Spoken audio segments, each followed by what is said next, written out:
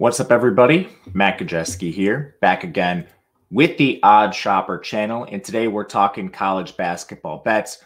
It is Thursday, January the 25th. We have a short slate in terms of Power 5 teams, just two matchups, Power 6, I should say.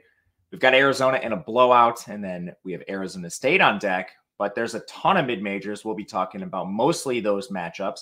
Before we get started, make sure to hit that thumbs up button, subscribe to the channel, and hit the notification bell so you know when this and all other content goes live. We're also brought to you by BetMGM, and they have a limited time offer for those of you in legal states, with the exception of New York, Puerto Rico, and Nevada. What you'll do is click the link in the video description below, make your first deposit of at least $5, place a $5 wager on any team, any market, whatever you'd like. Whether it wins or loses, you will be paid out $158 in the form of bonus bets. You must be 21 or older to play in most jurisdictions. If you or someone you know has a gambling problem, please call or text 1-800-GAMBLER. All right, brief recap of the action yesterday before heading into today. Been basically trading money over the last 5 days. Last really good day was last Saturday, Friday, I believe, but then bad day on Monday, followed it up with basically getting all of it back on Tuesday. Same thing the last 2 days. And to get into the games yesterday, which ended up being a 3-4 finish, The first one to talk about is Seton Hall. So I've been saying this almost on every video. Follow Jordan Gajewski on Twitter for injury information. I had a Seton Hall position, bought out of it when Kadari Richmond, the best play in the crux of the handicap, was ruled out. If you're not following him with Twitter notifications on, you are losing money, whether it's buying out of bets where key players are ruled out, or, you can take positions on opposite teams when players do get ruled out, which is something I've been doing with a lot of success. Be careful with that. Maybe you get limited at some point, but yeah, so did not actually end up with the wager on Seton Hall after that injury information came out. We won the Miami bet. They took down Notre Dame. Colorado took down Washington, fully healthy. Added Marshall. That was one of the bonus picks at the end. As far as losses go, Mississippi State lost to Florida, and a lot of these were foul issues. With Mississippi State, you had the three best players in foul trouble, including Tolu Smith, Jeffries, Matthews. They all were battling fouls, and Mississippi State still almost covered, which was surprising. Illinois played a weird game against Northwestern. That was an overtime game. Northwestern was an absolute bucket from three. They shot 11 of 18.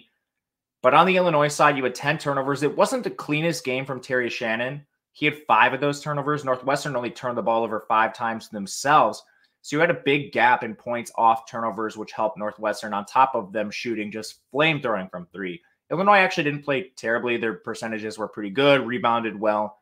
It's just when you're going to have a team shoot 11 of 18 from 3, you have a very low margin for error. And having 5 more turnovers, which Northwestern capitalized on, proved the difference. As far as the other losses, Utah against Washington State, not particularly close. Washington State, Miles Rice was actually hurt too, so that's a pretty upsetting loss. And then Nova against St. John's. I think Nova just needs to be on the banned list at this point. That team, should probably fire their coach. Anyway, let's move forward to today's action. We have a bunch of mid-majors. First one we're going to talk about is Arkansas State taking on Louisiana. This is one where we have a pretty tight spread. You're seeing this 3.5, 4 in most places in favor of Louisiana. I took a 3 early on. 3.5 I still think is fine in this spot. This is a game between two teams we've already seen play once this year. Louisiana took that first game 84-80, and that was on the road. So now they're returning home here. They're the better team overall, but both of them are 4-3 in conference. So very much battling for, the middle of this conference. James Madison near the top. I'm not sure either of these teams win it, but they're trying to at least. As far as the stylistics go in this matchup, Louisiana's the more balanced team just across the board. As you can see on the screen, they're 128th in offensive efficiency, 177th on defense. Arkansas State's more balanced toward the offensive end, 93rd there. They hemorrhage points on defense, 285th. But diving into some of the deeper metrics for these teams, this Raging Cajuns team can really shoot the ball, which is, I think, their biggest advantage here. They're 88th in effective field goal percentage, 80th from 3 on the year.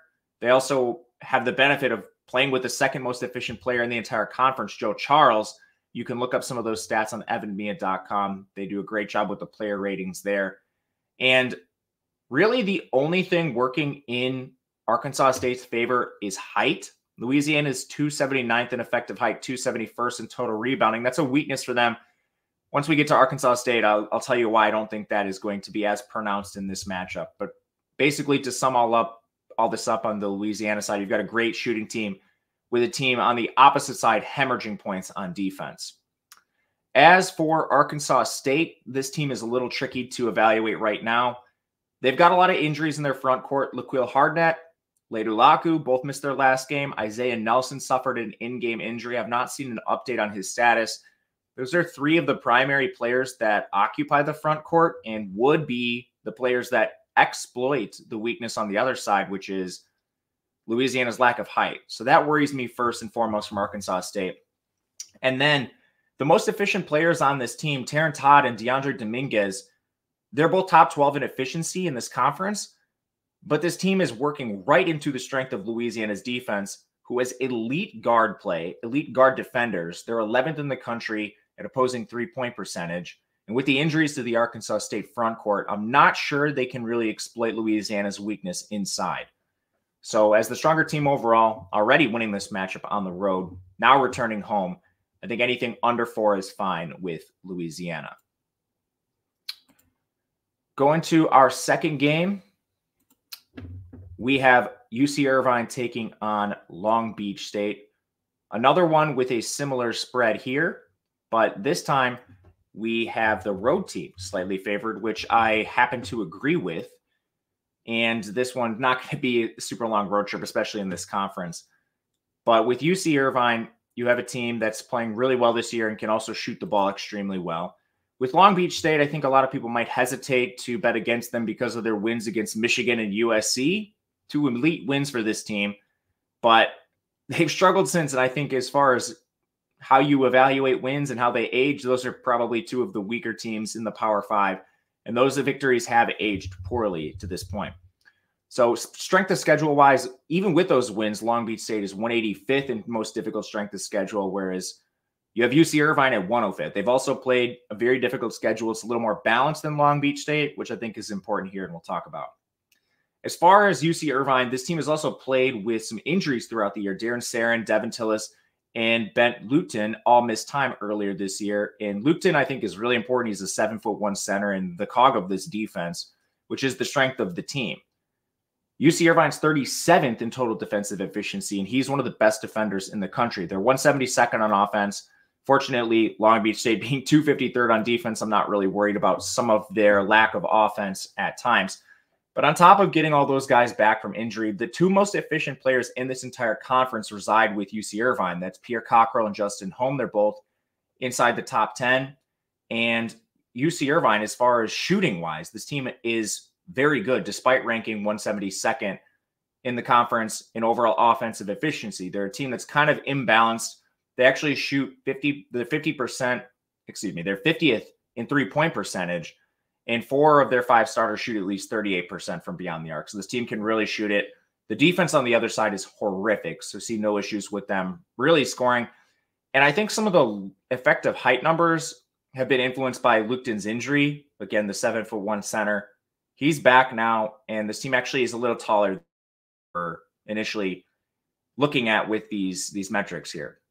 As far as Long Beach State, they've actually been pretty disappointed with this team. They have a lot of transfers, and they haven't exactly gelled. Like Marcus Sahonis is on this team.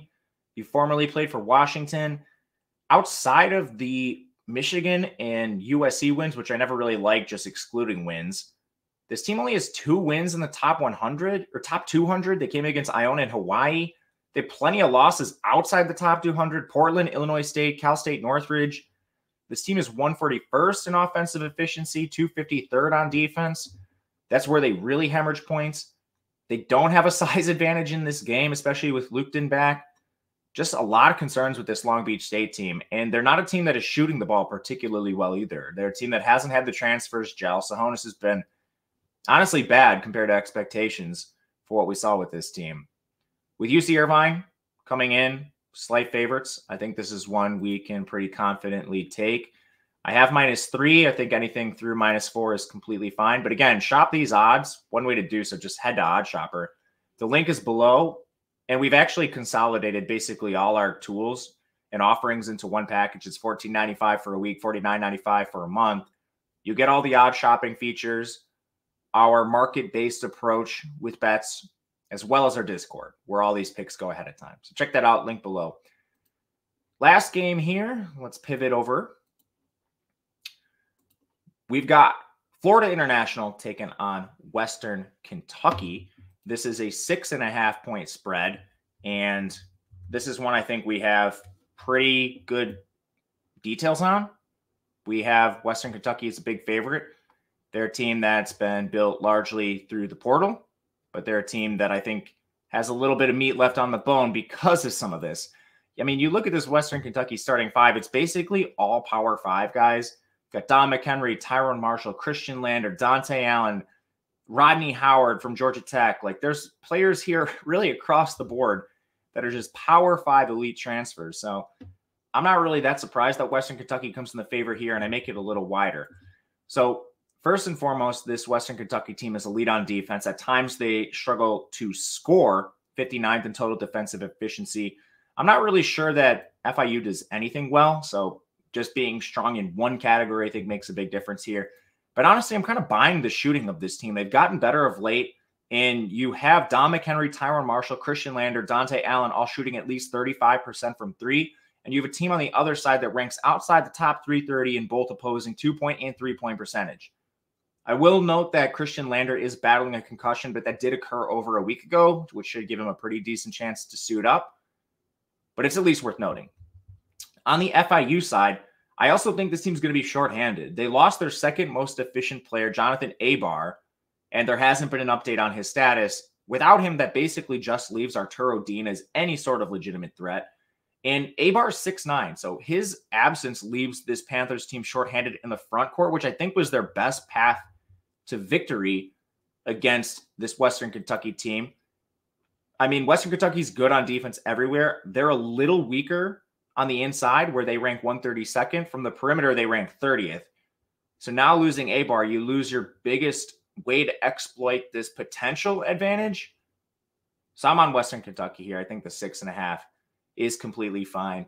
And that'll round it out for today. Leave a comment. Let me know what you think of these picks. If you have any feedback, would love to hear that as well. Continually taking it. Still waiting on the graphics team. They're a little backed up, so hopefully soon. If you have a question, reach out to me on Twitter at Matt_Gajewski. Otherwise, thank you guys for watching.